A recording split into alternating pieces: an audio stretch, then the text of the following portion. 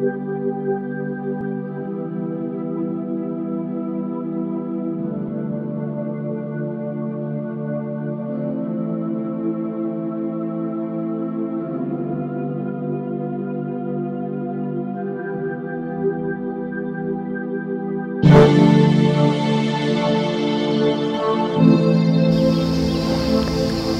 greetings. It is always wonderful to get connected together with you as I share the Word of God. This particular hour, I like to talk about praying because prayers is the most important part of a Christian life. I know there are some people who say they believe in prayers.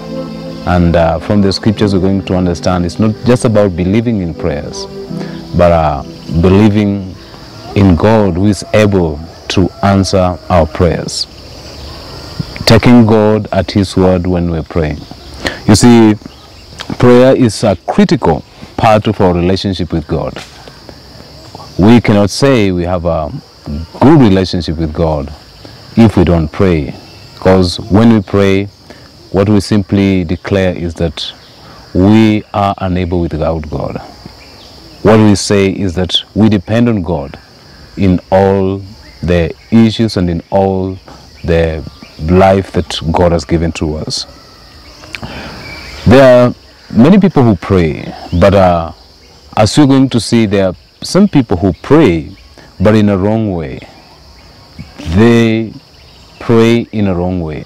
So it means we can be praying, but then praying in a wrong way, praying amiss.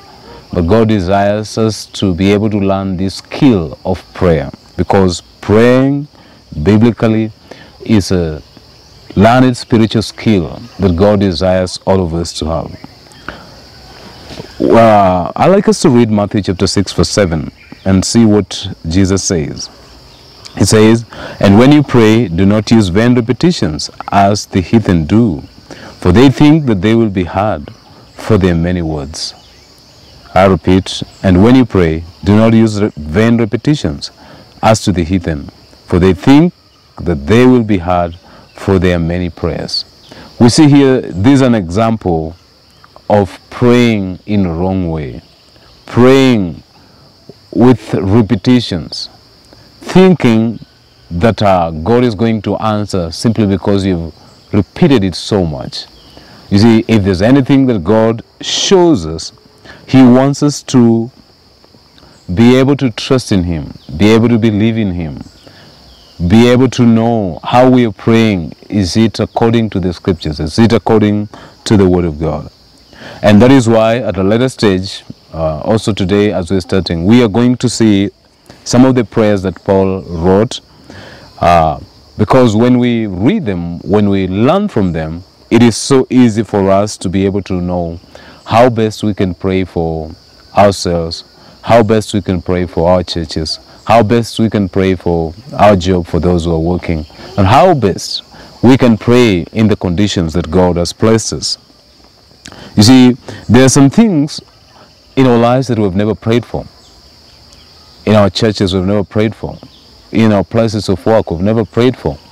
Then, as we will be reading and learning from the prayers that Paul made and also the prayers that Jesus made, we are going to understand that God intends to open our minds, intends to open our thoughts on our prayer lives. When we see the prayers that Jesus made and the prayers that Paul made and all the prayers that are written from the scriptures, they are not there just to be read like a formula or to be prayed like a formula, but rather God wants us to learn from them so that after we have learned from them, we can apply them well in our prayers. We all have different concerns, and God intends that we shall use the scriptures, we shall use the examples to be able to pray in an effective way. And I'm very sure that after we've made the prayers, after we've done, we've read and learned from them, then we're going to have a very good testimony in our lives. God desires us to have a testimony. I desire that all of us should have a testimony. But then a good testimony will come when we pray in the right way, when we pray what God desires us, or how God desires us to pray. I'd like us to read in the book of Romans chapter 15, verse 5 and 6. What does Paul say? Now may the God of patience and comfort grant you to be like-minded toward one another, according to Christ Jesus, that you may with one mind and one mouth glorify the God and Father of our Lord Jesus Christ. I like to repeat. Now may the God of patience and comfort grant you to be like-minded toward one another, according to Christ Jesus, that you may be with one mind and one mouth glorify the God and Father of our Lord Jesus Christ. One thing that we're going to realize is that God desires us to be able to carry the burdens for one another. The reason as to why we go to God in prayers is because there's a burden in our hearts. It is because most of the times there's a need in our heart. And sometimes it's because we are feeling we need to ask God to intervene in a particular situation. And as we will be able to, we will continue doing this, I will want us to be able to not only pray something that we're not sure of, but be able to pray while trusting that God is able to meet the need that we are praying for.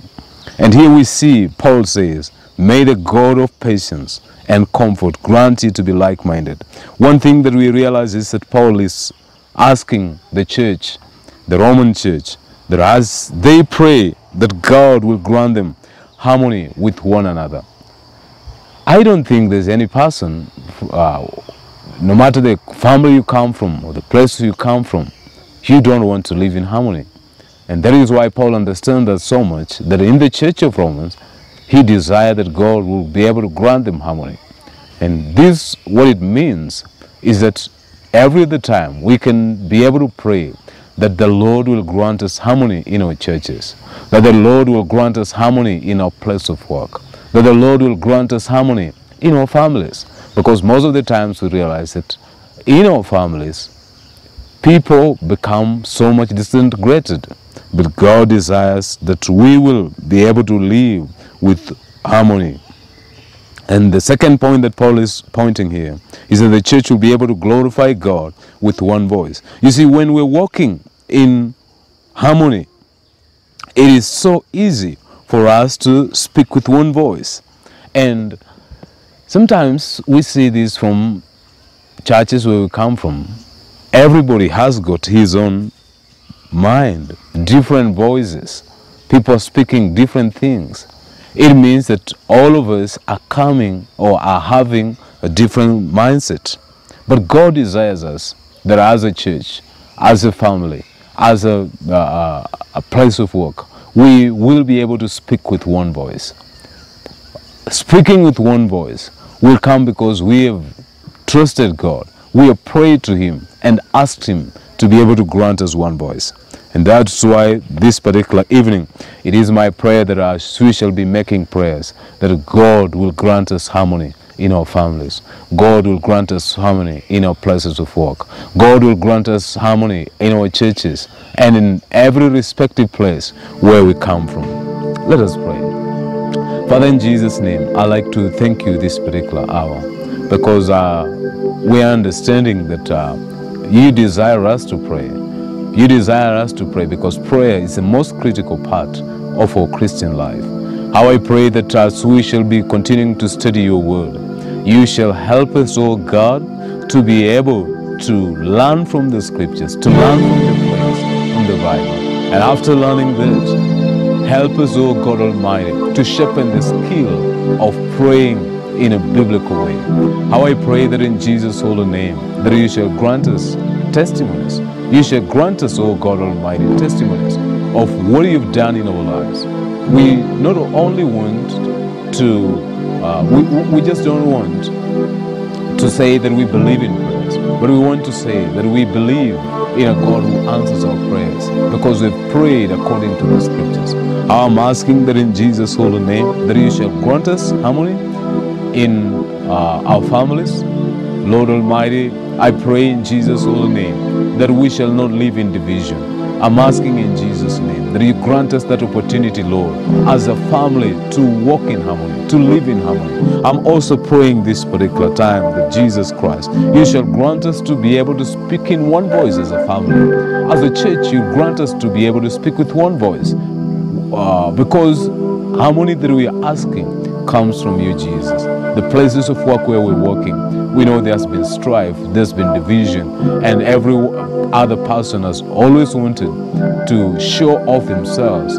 How I pray that this particular hour, that you're humbling our hearts, and you're humbling us, oh God, and making us, oh God, to trust in you, to trust in you leading in our lives. I pray that in Jesus' holy name, even as we shall be continuing with this lesson, the King of Glory, you will help us to learn from you. I'm asking for prayers, oh God Almighty, because of my brother and my sister who is sick, my brother and my sister who has no peace and joy in their hearts. I'm asking in Jesus' holy name, may you grant them peace, may you grant them harmony, may you grant them, oh God Almighty, whatever they desire, that is according to your will. I'm asking in Jesus' holy name, whoever is sick, you're healing them.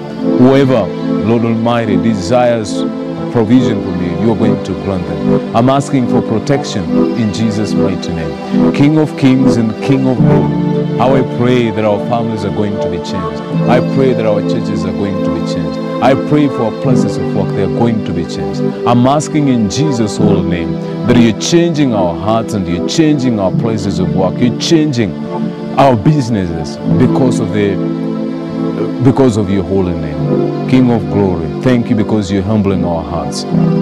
Thank you, Lord Almighty. We bless your holy name. Any other person that feels doesn't need prayers in their hearts, I'm asking in Jesus' name, as we shall be studying your word, you will grant us the desire to be able to look into you and to pray unto you.